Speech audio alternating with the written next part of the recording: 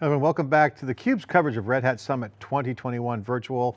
Wish we were in person this year, but we're still remote. We still got the COVID coming around the corner, soon to be in post-COVID. We've got a great guest here, Clayton Coleman, architect at Red Hat, CUBE alumni, I've been on many times, expanded role again this year, more cloud action. Clayton, great to see you. Thanks for coming on. It's a pleasure to be here.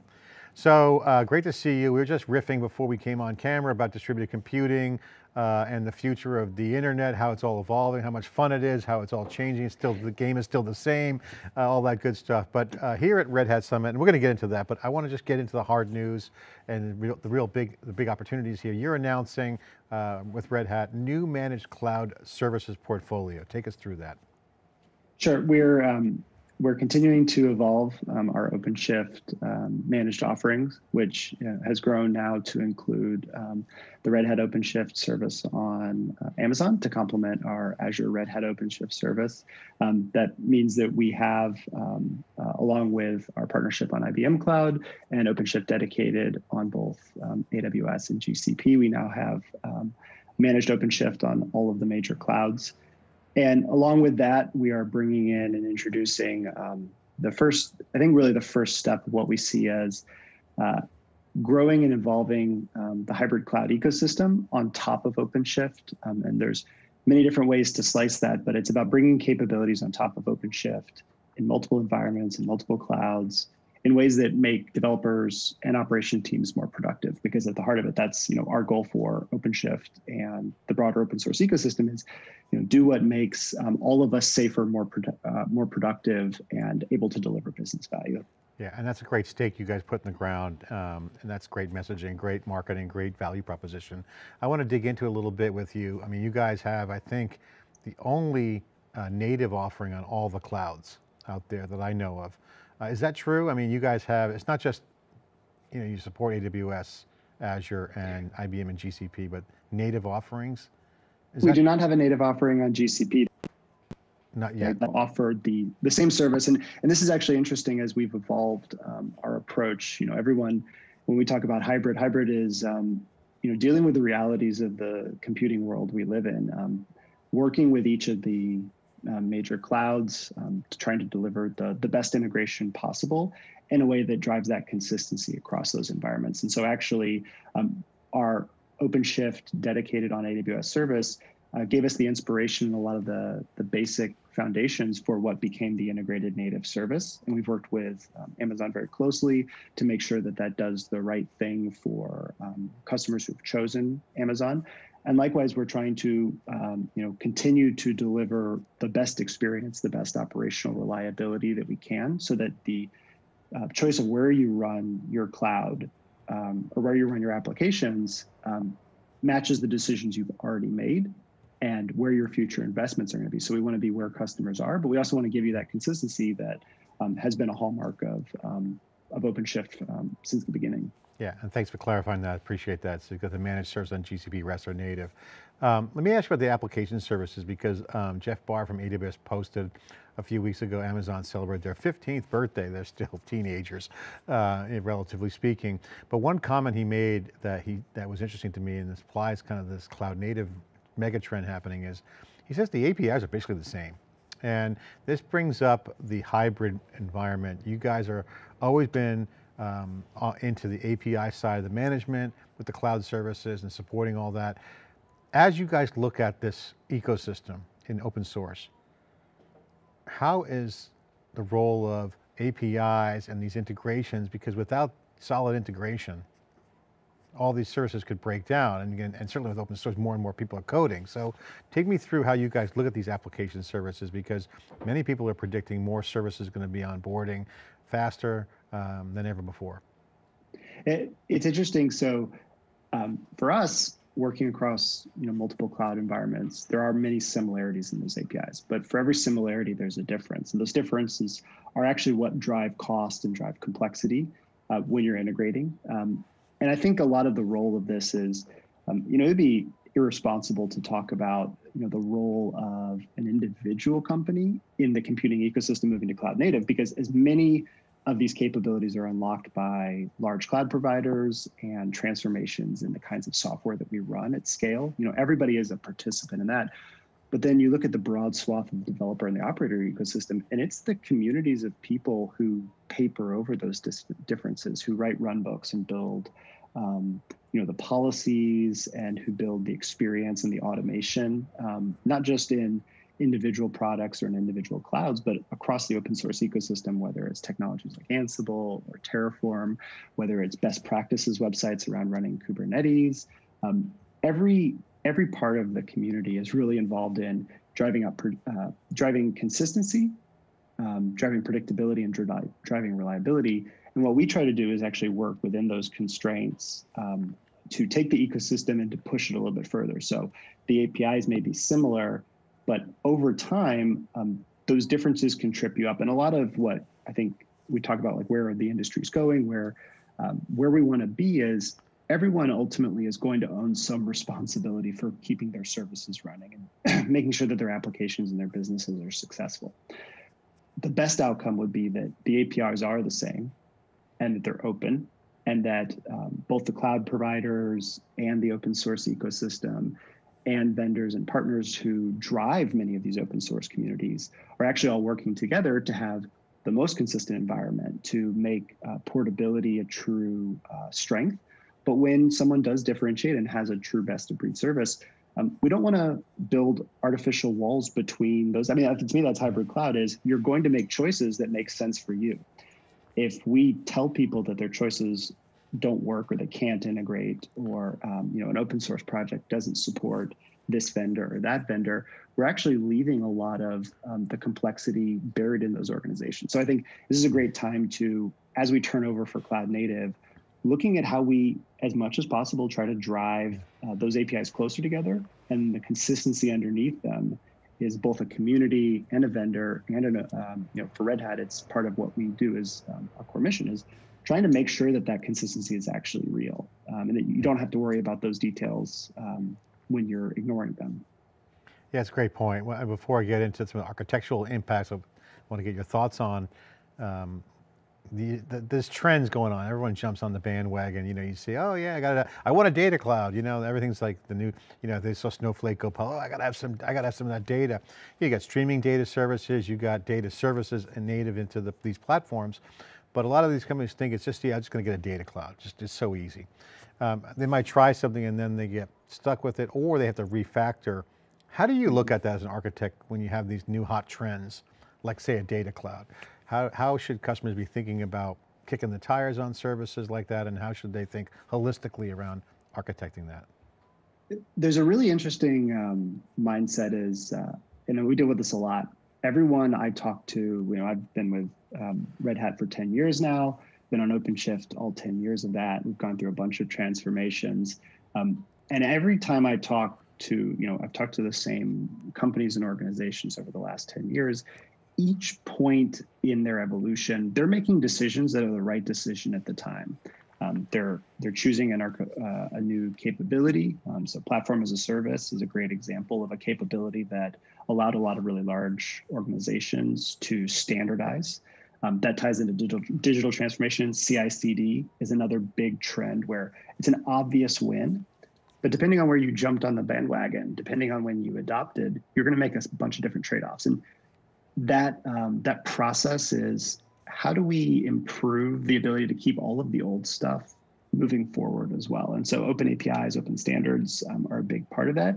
But equally, it's understanding the trade-offs that you're going to make and clearly communicating those. So with data lakes, there was kind of the first and second iterations of data lakes. There was in the early days, these capabilities were new. They were based around open source software. A lot of the Hadoop and big data ecosystem, started based on some of these key papers from Amazon and Google and others, taking infrastructure ideas, bringing them to scale.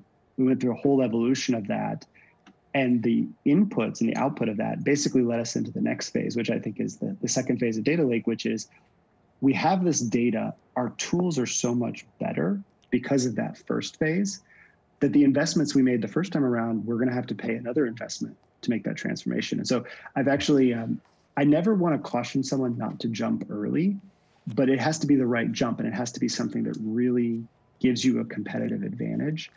A lot of infrastructure technology is you should make the choices that you should make one or two big bets, and sometimes people say this, call it using their innovation tokens. You need to make the bets on big technologies that let you operate more effectively at scale. It is somewhat hard to predict that. I certainly say that I've missed quite a few of the exciting transformations in the field, just because it wasn't always obvious that it was going to pay off to the degree that customers would need. So I got to ask you on the real-time application side of it, that's been a big trend, certainly in cloud, but as you look at hybrid cloud environments, for instance, streaming data has been a big issue.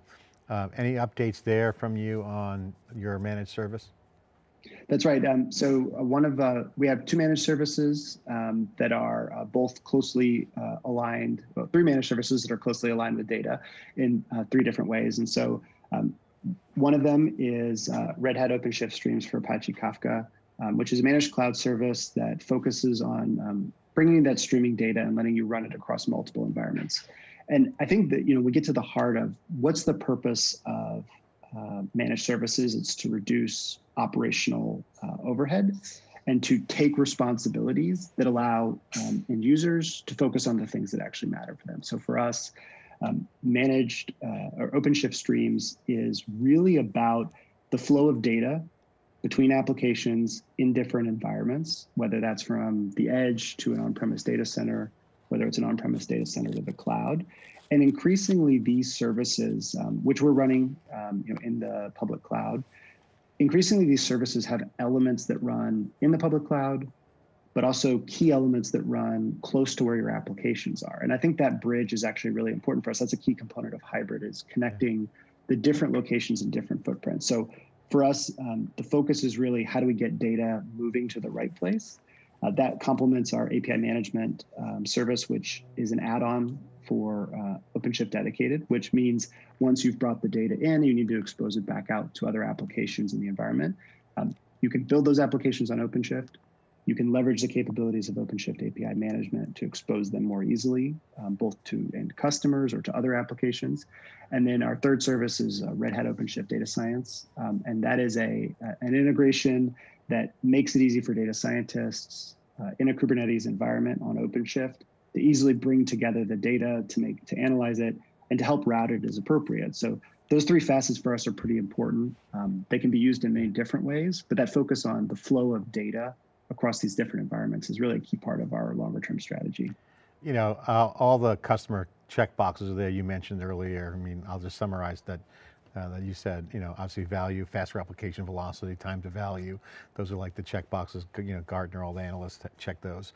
Lower complexity, we do the heavy lifting, all cloud benefits.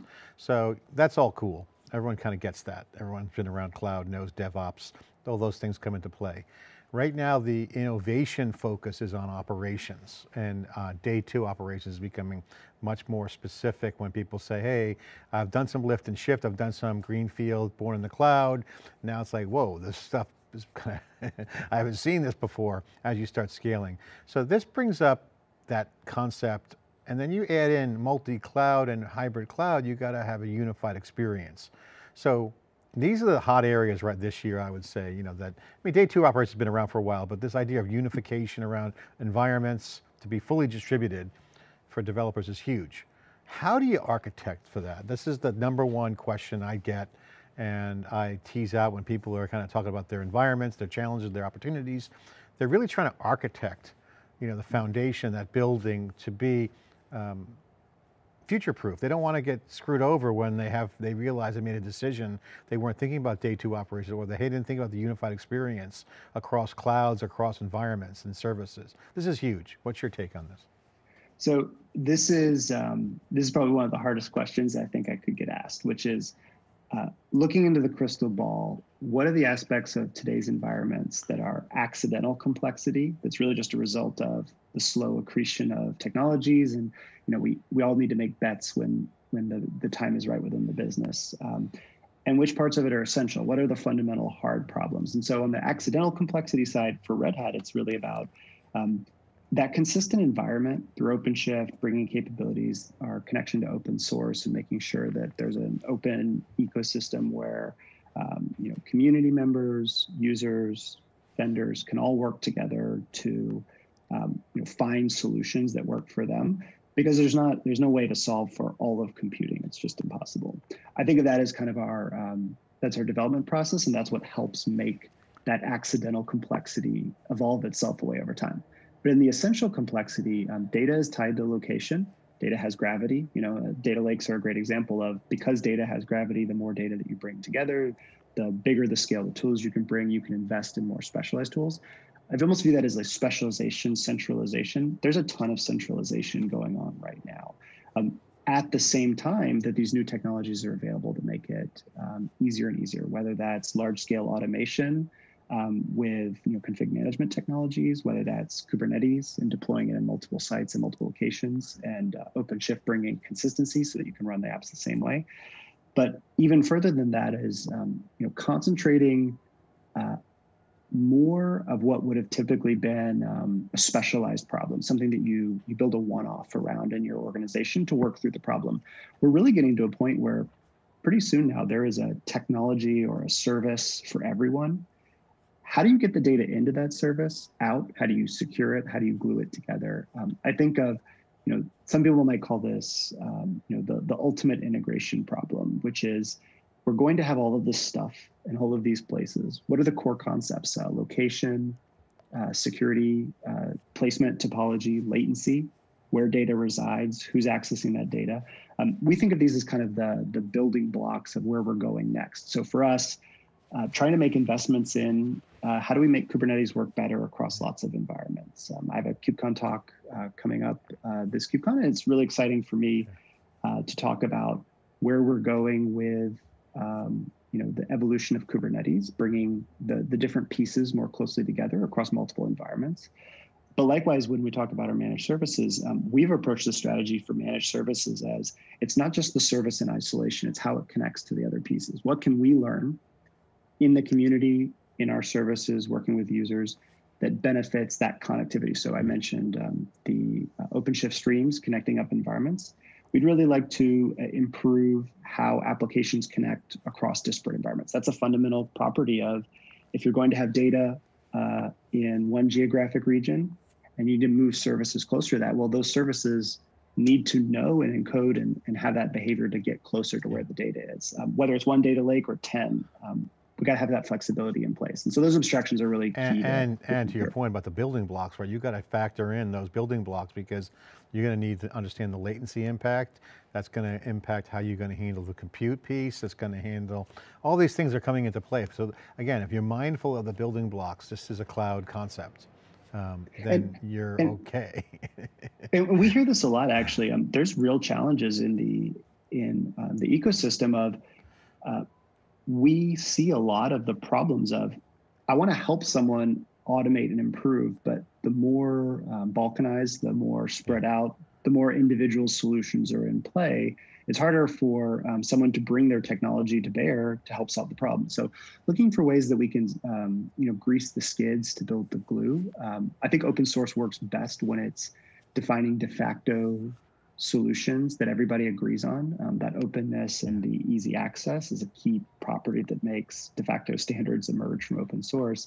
What can we do to grow de facto standards around multi-cloud and application movement and application interconnect? I think is a very, it's already happening. What can we do to accelerate it? Well, I think, Clayton, you bring up a really good point. This is probably a follow-up, maybe a Clubhouse talk, or maybe you guys will do a separate session on this, but I've been riffing on this idea of today's silos, tomorrow's component, right, or module. And most people don't realize that these silos can be problematic if not thought through. So you don't have to kill the silos to bring in, kind of an open piece. So if you're open, not closed, you can leverage a monolith. Today's monolithic app or full stack could be tomorrow's building block, unless you don't open up. So this is where an interesting design question comes in, which is, it's okay to have pre-existing stuff if you're open about it. But if you stay siloed, you're going to get really stuck. And there's going to be more and more pre-existing stuff. I think, even the data lake, for every data lake, there's a huge problem of how to get data into the data lake, or taking existing applications that came from the previous data lake. And so there's a natural evolutionary process where let's focus on the mechanisms that actually move that data, get that data flowing. I think we're still in the early phases of thinking about huge amounts of applications. Microservices are 10 years old in the sense of it being a fairly common industry talking point. Before that, we had service-oriented architecture. But the difference now is that we're encouraging and building, one developer, one team might run several services. They might use 3 or 4 different SaaS vendors. They might depend on 5 or 10 or 15 cloud services. Those integration points make them easier, but it's a new opportunity for us to say, well, what are the differences? To go back to the API point is, you can keep your silos. We just want to have great integration in and out of those silos. Exactly. You don't have to break down the silos. So again, it's the tried and true formula: integration, interoperability, and abstracting away the complexity with some sort of new software abstraction layer. You bring that to play, as long as you're compatible with that, you apply the new building blocks, you're cloudified. Sounds so simple, doesn't it? It does, and of course it'll take us 10 years to get there, and after cloud native will be galactic native or something like that. There's always going to be a new concept that we need to work in. I think the key concepts we're really going after are, everyone is trying to run resilient and reliable services, and the clouds give us and the clouds take it away. They give us those opportunities to have some of those building blocks, like location of geographic hardware resources. But there'll always be data that's spread. And again, you still have to apply those principles to the cloud to get the service guarantees that you need. I think there's a completely untapped area for helping software developers and software teams understand the actual availability and guarantees of the underlying environment. It's a property of the services you run with. If you're using a disk in a particular availability zone, that's a property of your application. I think there's a rich area that hasn't been mined yet of helping you understand what your effective service level goals, which of those can be met, which can't. And it doesn't make a lot of sense in a single cluster or a single machine or a single location world. The moment you start to talk about, well, I have my data lake. Well, what are all the ways my data lake can fail? How do we look at your complex web of interdependencies and say, well, clearly if you lose this cloud provider, you're going to lose not just the things that you have running there, but these other dependencies. So there's a lot of next steps that we're just learning. What happens when a major cloud goes down for a day, or a region of a cloud goes down for a day? You still have to design and work around those cases. It's distributed computing. And again, I love the space reference, galactic cloud.